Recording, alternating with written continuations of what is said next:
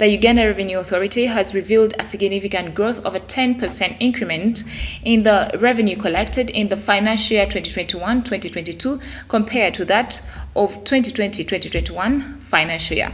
Now, the revelation was made by the Commissioner General John Musinguzi while addressing the press in Kampala.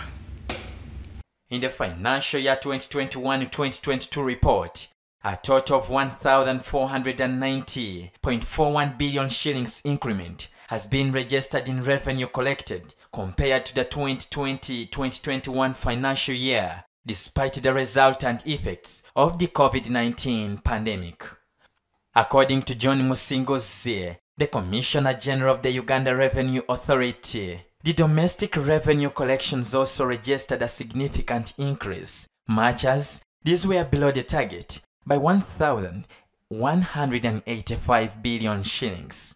The authority has further highlighted the effects of the Russian-Ukraine war on the economy, especially the hiking of prices for the essential goods and services.